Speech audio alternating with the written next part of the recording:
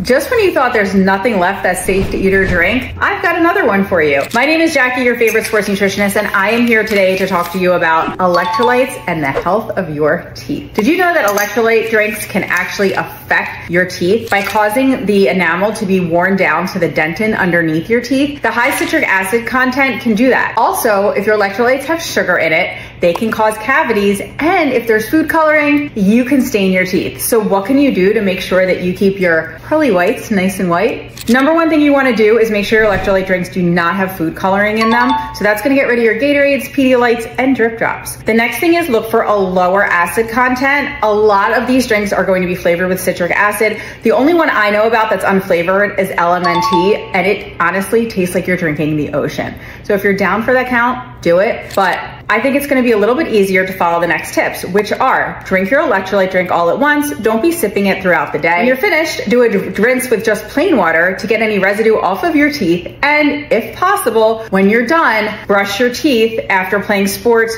and drinking your electrolyte drinks. If you have any questions, drop them in the comments below.